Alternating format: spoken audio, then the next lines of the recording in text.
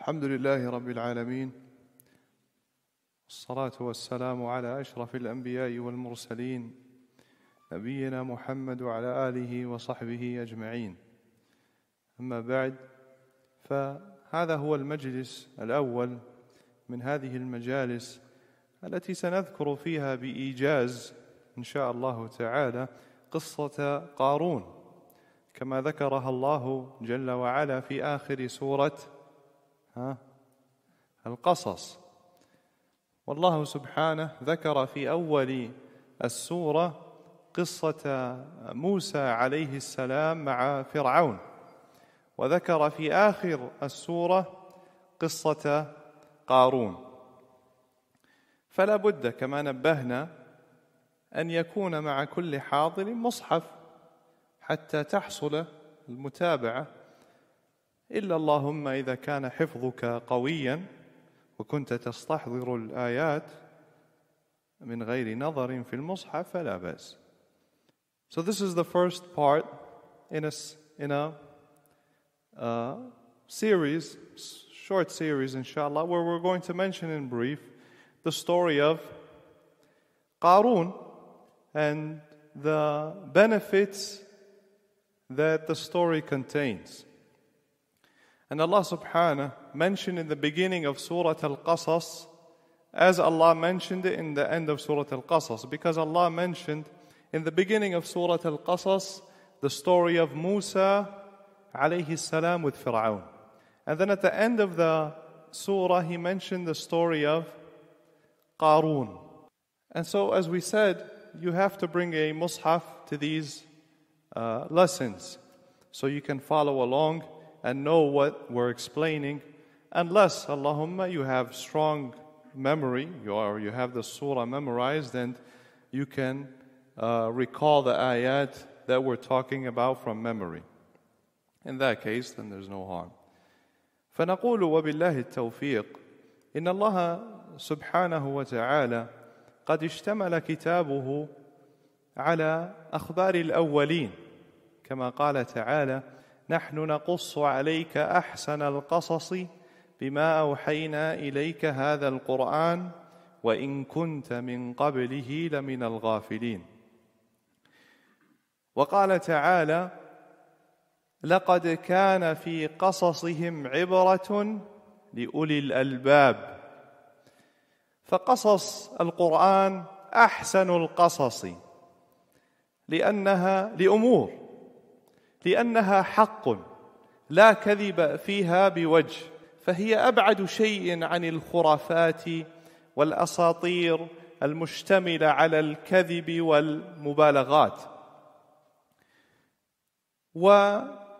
ولجلالة معانيها وحسن سياقها وإعجازها ولما تضمنته من الحكم والفوائد والعبر التي تزكو بها النفوس وتكمل بها العقول، ولما تضمنته من ذكر أهل الخير وأهل الشر وأوصاف كل فريق وما فعل الله بهم مما يدل على صفات كماله وعظيم حكمته إلى غير ذلك. And so we say, وَبِاللَّهِ التَّوْفِيقِ, that Allah subhanahu wa ta'ala, His book, includes accounts of the previous nations, accounts of the previous generations. As Allah subhanahu wa ta'ala said, we narrate to you the best of narration through that which we have revealed to you of this Qur'an, although you were before it among the unaware. And He also said, Ta'ala, indeed, in their stories is a lesson for people of understanding. And so the stories of the Qur'an are the absolute best stories for a number of reasons. Of them is because they are absolute truth, and there's no lies or falsehood in it in any way. And so it is the furthest thing from fake tales and myths, which include lies and exaggerations. And they're also the best stories because of the significance of their meanings, and because of the completeness of its style, and because it's unequaled and unparalleled, and because of what they include of lessons and morals and benefits and wisdoms which purify your soul and complete your intellect.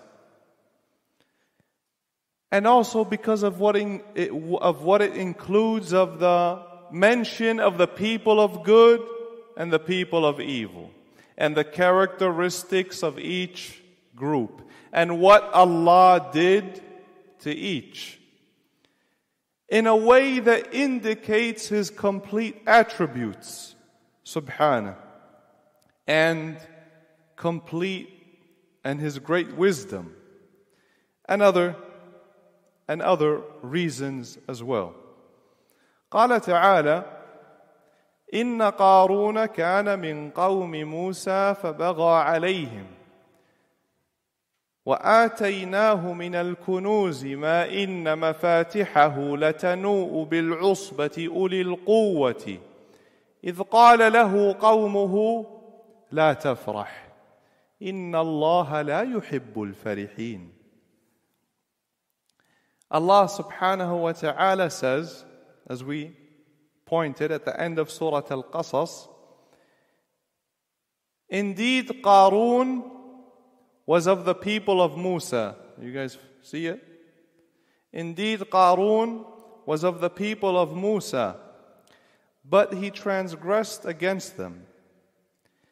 And we gave him of treasures whose keys would burden a group of strong men. When his people said to him, "Do not rejoice. Allah does not love those who rejoice." So that's the first ayah. That's the first ayah.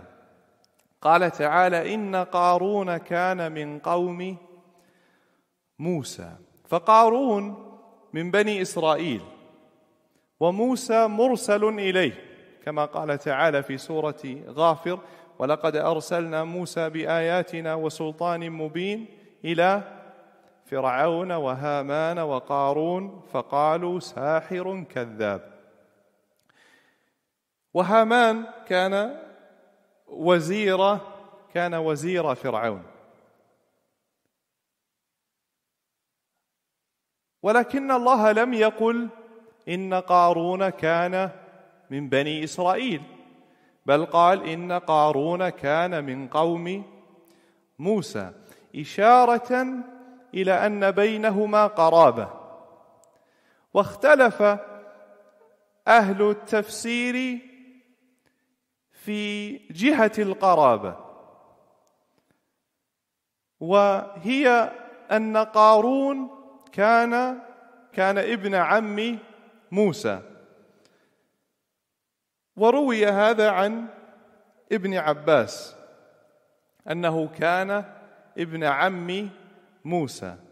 فقارون وموسى يشتركان في الجد، فهو قارون ابن يصهر ابن قاهث، وهو موسى ابن عمران ابن قاهث، فيشتركان في الجد. Allah begins those ayat and says, indeed Qārūn was of the people of Musa. Qārūn was from Bani Israel. He was from the children of Israel. And Musa was sent to him, among others as well, as Allah subhanahu wa ta'ala said in Surah Ghafir. And indeed we sent Musa with our ayat and clear authority and manifest authority to Fir'aun and Haman and Qārūn. but they said a magician, a sorcerer, a liar. So the point is, Qārūn, Musa was sent to Qārūn among others, Fir'aun and Haman. And Haman was the assistant of who? Fir'aun. Was the assistant of Fir'aun. However, Allah didn't say, indeed Qārūn was of the people of the children of Israel, for example. But He said what? What does it say? The people of Musa, min qawmi Musa. Indicating that there is a relationship between Musa and Qārūn. And the people of tafsir differed regarding what that relationship is.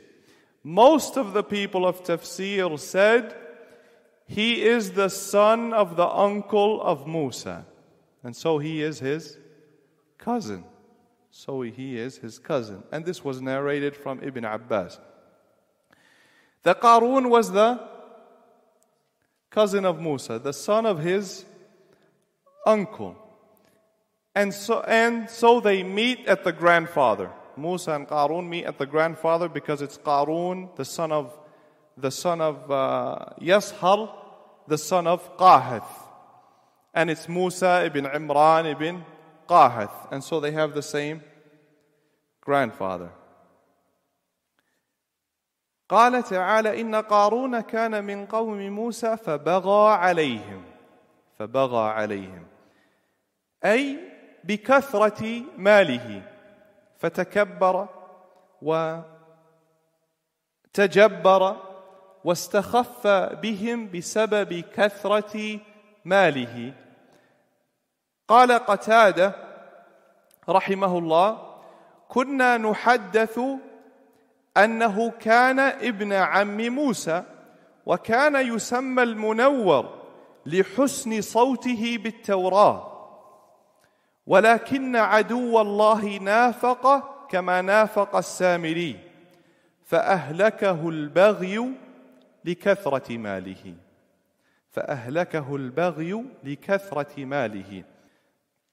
فالبغي هنا على هذا القول وهو قول قتادة وغيره أن بغيه كان بكثرة ماله وقيل بغيه كفره بالله وقيل بغيه لأنه كان عامدا لفرعون على بني إسرائيل فكان يبغي عليهم ويظلمهم وقيل غير ذلك. Allah said what next? But he transgressed against them. He transgressed through his massive wealth. Because of the abundance of his wealth, he transgressed. And so he treated them, or he was arrogant and lofty towards them. And he belittled them because of what? Because of his wealth. And that was his transgression. Qatada said, we used to be told that he was the son of the uncle of Musa. And he used to be called Al-Munawwar because he had a beautiful voice in reciting the Torah. However, the enemy of Allah became a hypocrite, just like a Samiri became a hypocrite. And so his transgression, due to his great wealth, destroyed him. And so, this then, the opinion of Qatada is that, and others as well, is that his transgression that the ayah is referring to, فَبَغَى عَلَيْهِمْ, is referring to what? Due to his wealth. Others said, no, he transgressed by disbelieving. Others said, he transgressed in that he was a worker for Fir'aun over Bani Israel, and he used to transgress against them and oppress the children of Israel. eel. They said that was his transgression. And there are other opinions as well. قال تعالى وآتيناه من الكنوز ما إن مفاتحه لتنوء بالعصبة أولي القوة. Allah said, next, and we gave him of treasures whose keys would burden a group of strong men. It's mafatih, would burden a group of strong men. وآتيناه من الكنوز أي الأموال ما إن مفاتحه لتنوء بالعصبة أولي القوة أي مفاتح كنوزه تثقل الجماعة الأقوياء وتميلهم. واختلفوا في العصبة، فمنهم من قال 40 رجلا، ومنهم من قال 70، ومنهم من قال ما بين 3 إلى 10، ومنهم من قال ما بين 10 إلى 40، وقيل غير ذلك. And we gave him of treasures, meaning money. And the mafatih of those treasures would burden a group of strong men and cause them to lean, because it was so burdensome. They had to carry it. Those what? Mafatih. No, I said mafatih. And they differed regarding al-usba, as they mentioned in the ayah, that would burden a usba of strong men. Some said the usba is 40 men. Some said 70 men. Some said between 3 and 10. Some said between 10 and 40. And there are other opinions. But it's a group. It's a group. فأما المراد بلفظ مفاتحه وآتيناه من الكنوز ما إن مفاتحه ففيه قولان.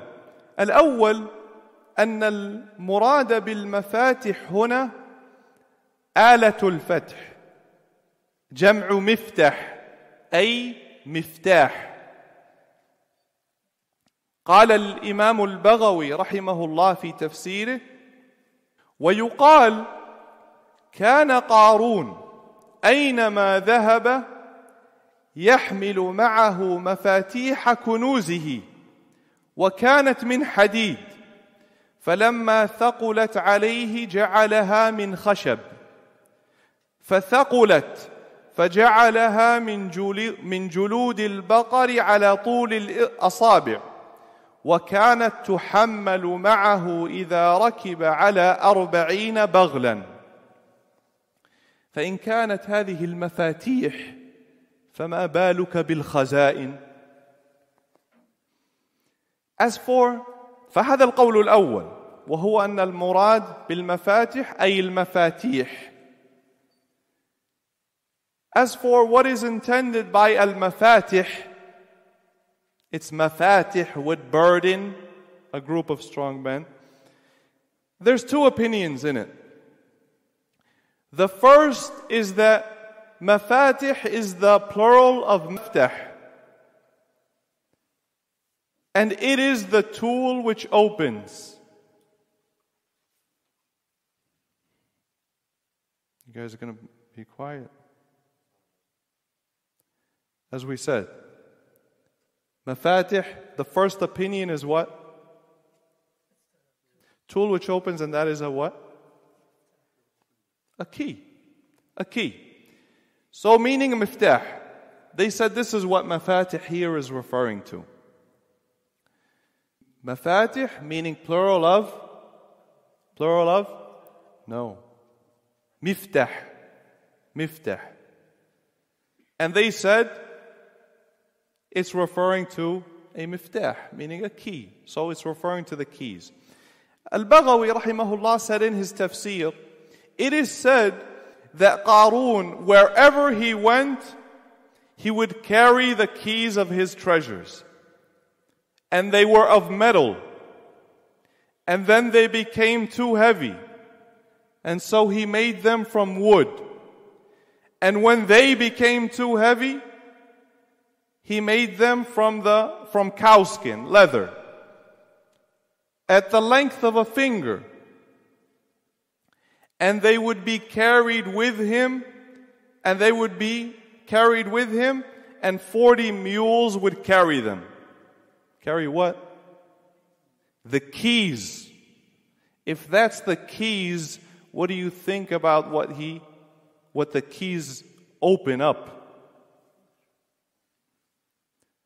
والقول الثاني أن المفاتيح هنا الخزائن، أي خزائن كنوزه تثقل العصبة، كقوله تعالى: وعنده مفاتيح الغيب، أي خزائنه. قالوا: كانت خزائنه تحمل على 40 بغلا، وعلى القولين فإن الله آتاه مالا عظيما. The second opinion is that mafatih meaning khaza'in, like repository, that which contains the treasure. Okay? So the khaza'in, then in this case it would be the plural of maftah. And thus they said it's referring to that which contains the treasure, the repository of the treasure. And they said this is like the statement of Allah Ta'ala, وَعِنْدَهُ مَفَاتِحُ الْغَيْبِ, meaning خَزَائِنُ الْغَيْبِ. And they said that those repositories would be carried on 40 mules. Either way, Allah gave him a massive amount of wealth. Massive amount of wealth.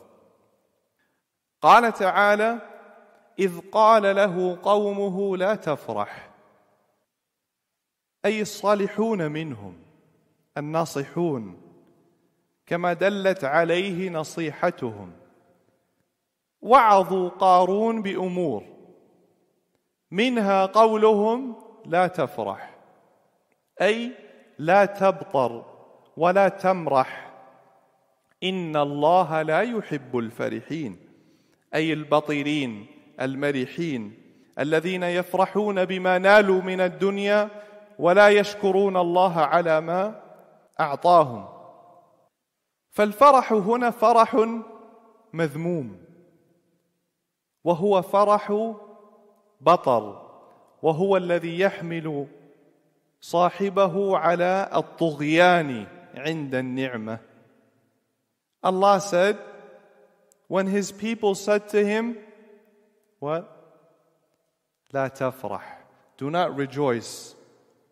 Who said to Him? The pious people, the advisors, admonished Him with a number of things. They admonished Him with a number of things. The first thing is this, and they said, لا تفرح, do not rejoice. Allah does not love those who rejoice. Meaning, the type of rejoicing which contains pride and arrogance. Na'am, some said that the one who said it to him was Musa. إِذْ قَالَ لَهُ قَوْمُهُ لَا تَفْرَحْ. Some said that it is Musa who said it. You say, well, why? But it's in a plural. How is it just Musa? Because sometimes the plural sense is mentioned and it refers to a single person.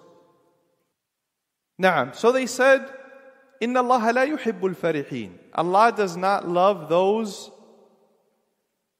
who rejoice. Meaning, the ones who rejoice in what they have attained of the dunya and do not thank Allah for it. So it's a happiness which is accompanied with a type of arrogance and pride and haughtiness. And so this happiness here is blameworthy. It's a blameworthy form of happiness, rejoicing. Because it causes you to transgress pertaining to your ni'am.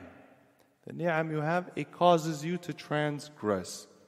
وقد تكلم الإمام ابن القيم رحمه الله عن بعض ما يتعلق بالفرح وبعض أحكامه والمذموم منه والمحمود وما يكون بحق وما يكون بغير حق. فسنقرأ كلامه رحمه الله وهو كلام نفيس، وهو هنا في أول المجلد الرابع من مدارج السالكين. Al-Imam Ibn al-Qayyim rahimahullah talked about happiness and rejoicing with something, rejoicing in something, and some of its rulings, the rulings of rejoicing, the praiseworthy form of it and the blameworthy form of it, that which is rightful and that which is not rightful. And so we're going to read his words, rahimahullah, because it's very valuable. And it's here in the first volume of the beginning of the fourth volume of Madarij As-Salikin.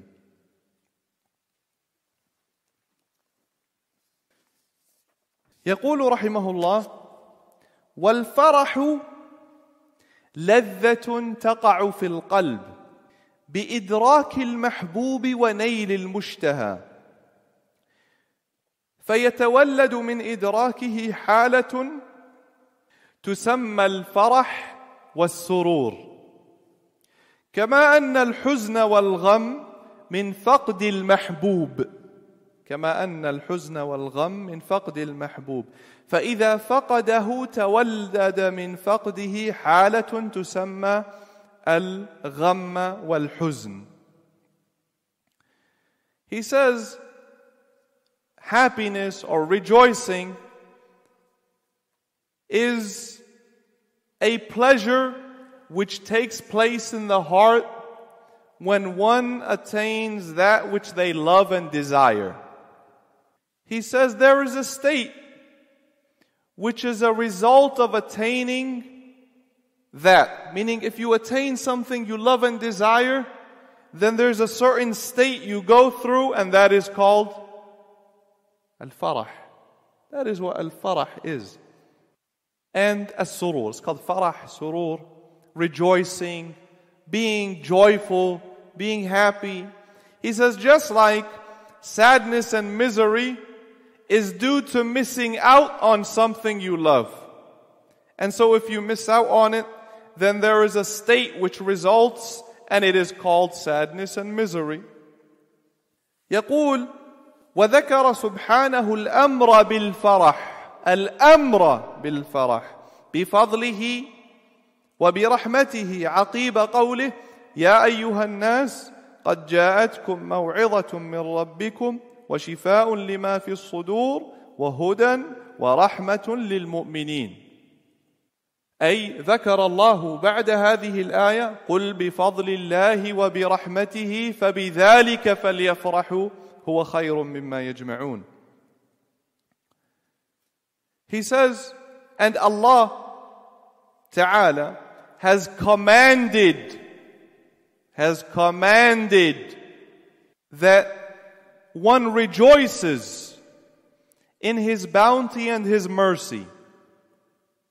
After He said, O mankind, there has come to you an admonishment from your Lord, and a cure for what is in the chests, and guidance and mercy for the believers. How many things is that?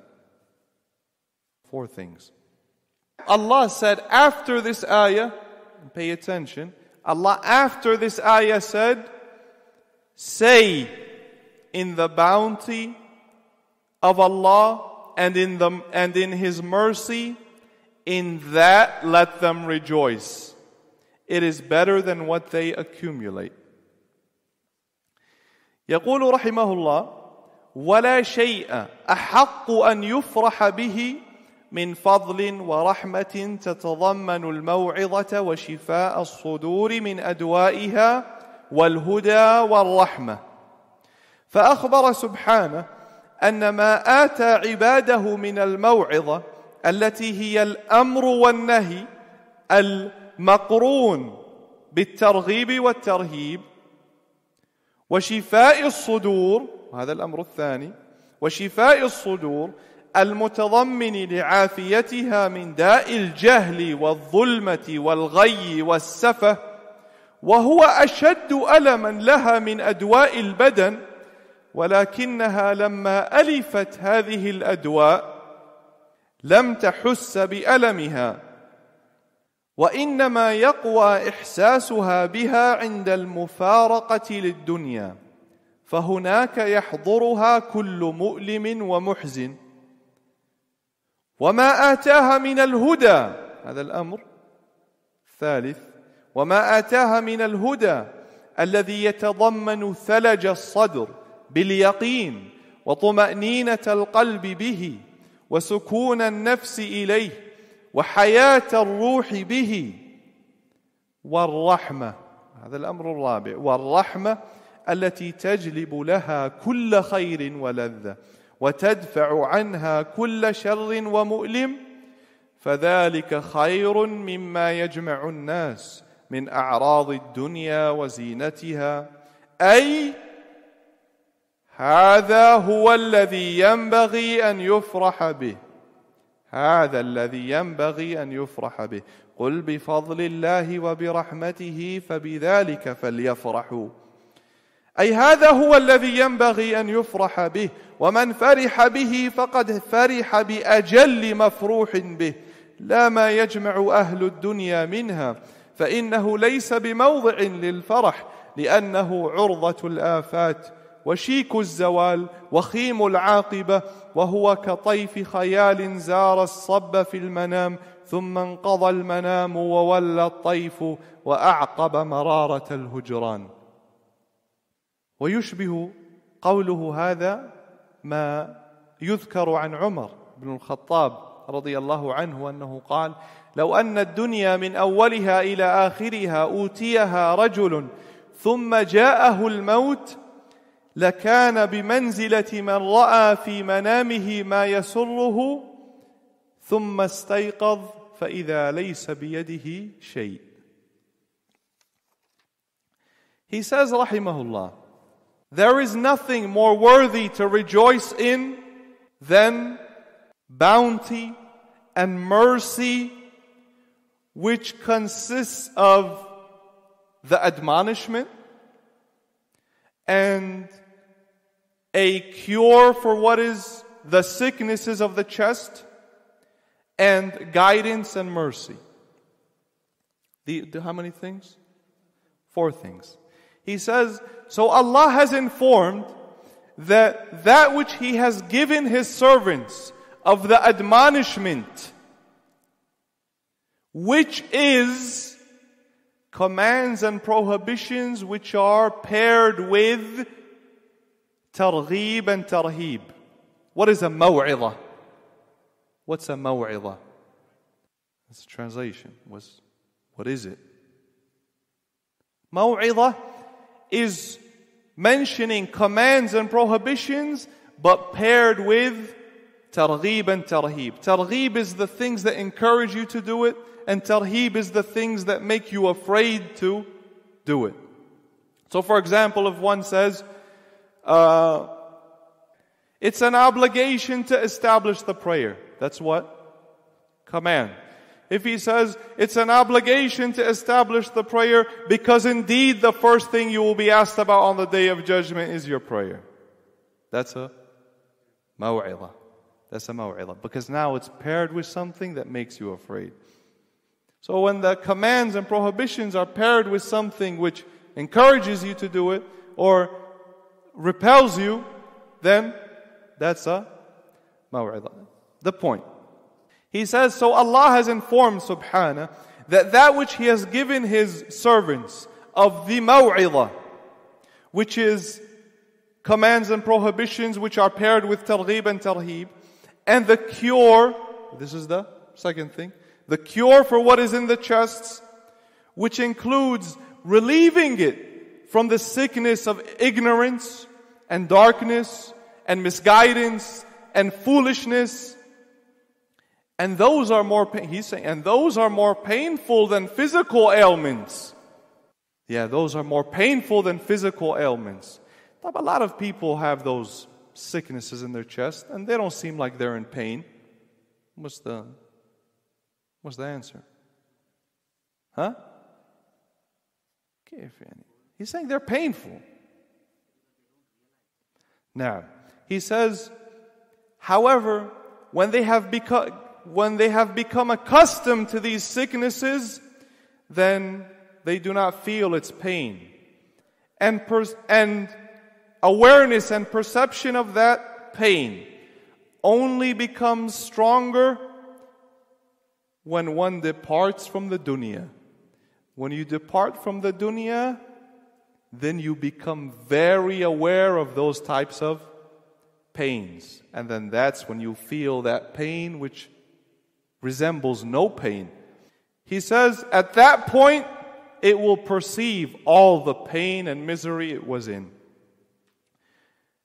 He says, and that which He has given them of guidance. And this is the third thing, which includes the coolness of certainty and the reassurance of the heart by it and the life of the soul by it, through guidance, and mercy, which is fourth thing, and mercy which brings about every good and pleasure and repels every evil and pain. That is better than everything the people accumulate of the dunya. Meaning those previously mentioned things is better than what the people accumulate of the dunya. And that this is what one should rejoice in. And whoever rejoices in that has rejoiced in the greatest thing one can rejoice in. Not what the people of the dunya accumulate, because it is not a place to place your happiness, because it is prone to deficiencies and it is about to vanish and its consequences are harmful. And it is like an imaginary thing, almost like a dream that a person sees, and then it leaves him with the bitterness of separation. And what he said here resembles what is attributed to Umar ibn al-Khattab radiyallahu anhu, that he said, if the dunya from beginning to end was given to a person, and then death comes to him, he would be like someone who saw something that made him happy in a dream. Saw something that pleased him in a dream, and then woke up and realized there's nothing in his hand. That's the whole dunya, when at the time of death, it all felt like a dream. يقول رحمه الله: وقد جاء الفرح في القرآن على نوعين، مطلق ومقيد. فالمطلق جاء في الذم كقوله: إن الله لا يحب الفرحين، وقوله: إنه لفرح فخور. والمقيد نوعان أيضا، مقيد بالدنيا ينسي صاحبه فضل الله ومننه. أو نترجم المطلق أول. يقول, he says that rejoicing in the Quran is two types. Rejoicing, as it was mentioned in the Quran, is two types. مطلق and مقيد, unrestricted and restricted. He says, as for the unrestricted type, where Allah says they rejoice and things like that, he says that was mentioned in a blameworthy sense. Blameworthy. As Allah said, do not rejoice. Indeed, Allah does not love those who rejoice. And His statement, إِنَّهُ لَفَرِحٌ فَخُورٌ, indeed, He is exultant and boastful. يقول والمقيد نوعان. هذا المطلق. قال والمقيد نوعان أيضا، مقيد بالدنيا ينسي صاحبه فضل الله ومنته فهو مذموم، كقوله حتى إذا فرحوا بما أوتوا أخذناهم بغتة فإذا هم مبلسون. He says, and the restricted form, something which is attached to something else, he said, and the restricted form is also two types. That which is attached to the dunya and makes the person forget the favor of Allah, the bounty of Allah and His favor. That which is attached to the dunya and it makes a person forget the bounty of Allah and His favor. He said that's blameworthy. As Allah said, حَتَّى إِذَا فَرِحُوا بِمَا أُوتُوا أَخَذْنَاهُمْ بَغْتَةً فَإِذَا هُمْ مُبْلِسُونَ. Until they rejoiced in that which they were given. What were they given? The dunya. Allah opened up the dunya for them. Until they rejoiced in that which they were given, we seized them suddenly with the punishment. وانتبهوا هنا لدقة الشيخ رحمه الله. قال مقيد بالدنيا ينسي صاحبه فضل الله ومنته فهذا فرح مذموم. لأنه قد يقول قائل أليس الإنسان مجبولا على محبة الأموال والأولاد ونحو ذلك من أمور الدنيا؟ أليست هذه المحبة فطرية؟ وبالأموال تقوم مصالح الإنسان، فالإنسان بطبعه يسر إذا حصلت له، فكيف يذم على ذلك؟ And here, notice how precise the Shaykh, the Imam here is in his statement. He says, because we said al-muqayyad is two types. The first is that which is attached to the dunya, and it makes you forget what? The bounty of Allah and His favor. Notice how precise he is in his words. Makes you forget the bounty of Allah and His favor. Because someone may say, that's the blameworthy form of happiness, rejoicing. Because someone may say, isn't a human being naturally inclined to loving money and children and other things of the dunya? Isn't this something which is just in his fitrah? And in fact, his money helps him get his affairs together and establish his matters and his affairs. And so, naturally, someone would be happy if they attain something like that, because that's how you establish your affairs. So how is that blameworthy? Understood? والجواب أن الفرح المذموم بالدنيا هو الذي ينسي صاحبه فضل الله ومنته ويلهيه عن ذكر الله والأعمال الصالحة. وأما السرور بشيء من الدنيا الذي لا تترتب عليه مفسدة كأن تنسيه ذكر الله ومنة الله أو تحمله على البطر والمرح، فهذا سرور ليس بمذموم. هذا سرور ليس بمذموم. كما قال في قصة عمرو بن سلمة لما قدموه للصلاة وكان غلاما، قال فقدموني بين أيديهم وأنا ابن 6 أو 7 سنين، وكانت علي بردة كنت إذا سجدت تقلصت عني، فقالت امرأة من الحي ألا تغطوا عنا استقارئكم؟ فاشتروا لي قميصا، يقول عمرو بن سلمة فاشتروا لي قميصا فما فرحت بشيء فرحي بذلك. فما فرحت بشيء فرحي بذلك. فالمدح والذم لا يتعلق بالسرور لذاته ولكنه بحسب ما اقترن به. The answer, what was the question? The answer is that, as Ibn al-Qayyim mentioned, that which does not make you forget the bounty of Allah and His favor, and it doesn't distract you from the remembrance of Allah and righteous actions. As for being happy in attaining something of the dunya in which there is no evil consequence, such as making you forget the favor of Allah, or causing you to be arrogant and prideful about it, then that's not blameworthy. That's not blameworthy. And in the story of Amr ibn Salama, when he was a young boy, and they put him forward to be imam. They wanted him to lead the prayers. And he said that I was 6 or 7 at the time, 6 years old or 7 years old. He said, and I had a burda that he would use to cover himself.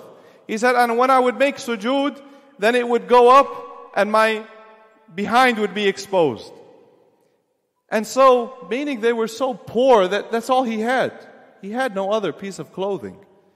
And so a woman said, won't you cover the behind of your qari?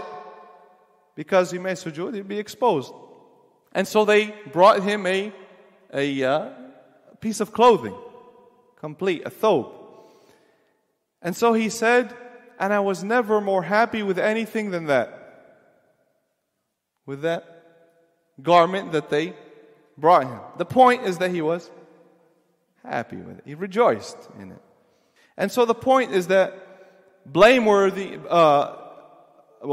rejoicing in something isn't blameworthy or praiseworthy in and of itself, but it depends on what is attached to that happiness, that rejoicing. يقول رحمه الله: والثاني مقيد بفضل الله وبرحمته، وهو نوعان أيضا، فضل ورحمة بالسبب وفضل بالمسبب. فالأول كقوله: قل بفضل الله وبرحمته فبذلك فليفرحوا. والثاني كقوله: فرحين بما آتاهم الله من فضله. فالفرح بالله وبرسوله وبالإيمان والسنة وبالعلم والقرآن من أعلى مقامات العارفين. قال الله تعالى: وإذا ما أنزلت سورة فمنهم من يقول أيكم زادته هذه إيمانا فأما الذين آمنوا فزادتهم إيمانا وهم يستبشرون. وقال: والذين آتيناهم الكتاب يفرحون بما أنزل إليك. The second type, which is restricted, the second type is that which is attached to the bounty of Allah and His mercy. And it is also two types. That which is related to the cause and that which is related to the effect of that cause. The point, he says, and so being happy, rejoicing in Allah and His Messenger and in Iman and the Sunnah and knowledge and the Qur'an is one of the highest stations of the people of understanding. Rejoicing in what? Allah and His Messenger and Iman and the Sunnah and knowledge and Qur'an. That's what makes you happy. As He said, as Allah Ta'ala said, and whenever there comes down a surah, some of them say, meaning the hypocrites, some of them say, which of you had his faith increased by it? As for those who believed, it has increased their faith and they rejoice. Believers rejoice in the Qur'an. And He said, Allah Ta'ala said, and those whom we have given the scripture rejoice in what has been revealed to you. وفي السنة لم يذكره هنا رحمه الله. وفي السنة قول النبي صلى الله عليه وسلم: من سرته حسنته وساءته سيئته فهو مؤمن. من سرته حسنته وساءته سيئته فهو مؤمن. And also in the Sunnah of the Messenger sallallahu alaihi wasallam, in the Hadith Sahih, he said sallallahu alaihi wasallam, whoever is happy by his good deeds and is saddened by his evil deeds, he is a believer. He is a believer. Because a hypocrite isn't saddened by his bad deeds. يقول رحمه الله, final paragraph. يقول رحمه الله: فالفرح بالعلم والإيمان والسنة دليل على تعظيمه عند صاحبه ومحبته له وإيثاره له على غيره، فإن فرح العبد بالشيء عند حصوله له على قدر محبته له ورغبته فيه. على قدر محبته له ورغبته فيه. فمن ليس له رغبة في الشيء لا يفرحه حصوله ولا يحزنه فواته، فالفرح تابع للمحبة والرغبة. انتهى كلامه رحمه الله.